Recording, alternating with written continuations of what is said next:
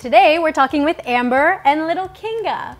Kinga is a 12-week-old Labrador Retriever puppy, and like all puppies her age, she is teething, and Amber's having some issues with her biting. So in this video, I am going to show you how you can train this annoying nipping behavior out of your puppy. So to go back to her nipping problems, does she typically, what are the cases that she does that? Is it? All the time.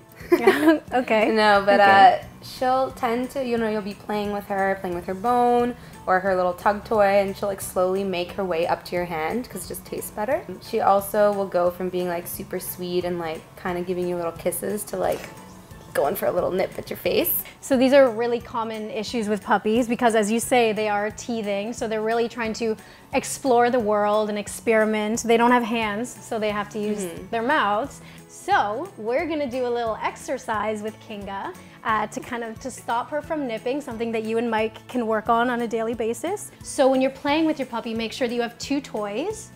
That way there's always something to go in their mouth that is not your hand. So if they do happen to pull away one of the toys, then you have a spare backup that you can then offer them.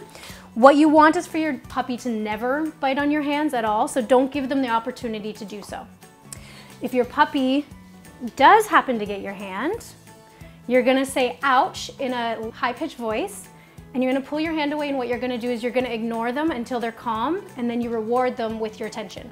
So you'll see there I waited until she sat and she was really calm, and then I gave her the toy back. So then she learns that if I back off, then that's when she needs to also back off and stop biting me. What do I do if she starts biting at our ankles?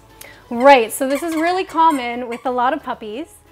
They'll go after your, not necessarily your ankles, but they'll go after your pant legs. And we don't want puppies to do this because it can result in behavior problems and also destroying your pants, which is not cool. So what you do when your puppy is biting your ankle is you don't move. You just stop moving, you don't say anything, and then your puppy will quickly learn that when they bite your ankle, it results in nothing. So they're gonna stop the game because what they wanted was they wanted your attention and you're not giving it to them. Oh, no. Oh my God.